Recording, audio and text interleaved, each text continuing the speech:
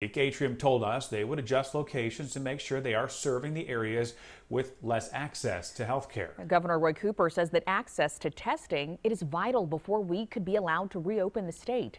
Our Anthony Castora is live for us in South Charlotte. And Anthony, testing will start there in just a few hours.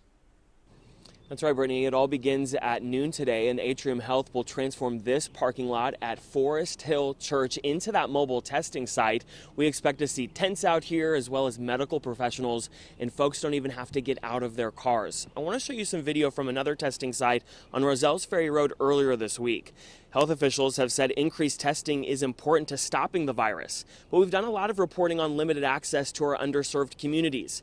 After our reports, Atrium and Novant Health said they would look at the data and determine where new sites were needed. Well, now this week we're starting to see those new sites begin to open, but there is still a vast racial disparity in North Carolina cases of the virus.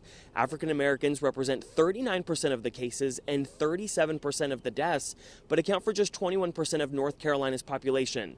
It is something the state health secretary calls a disturbing trend. Health disparities and health inequities did not begin with this pandemic. But what this pandemic has done is shine a bright light on the long-standing structural biases and inequities that impact our health outcomes. The Secretary of Health and Human Services says the state is focused on opening up testing sites in areas where there is limited access to health care like these ones. The testing at Forest Hill Church again runs today from noon to 7 p.m. You do not need to make an appointment, but you do need to be experiencing symptoms of COVID-19 in order to be tested. Back to you. And we will see what kind of response they get there. Anthony Castora live for us this morning. Now, Atrium Health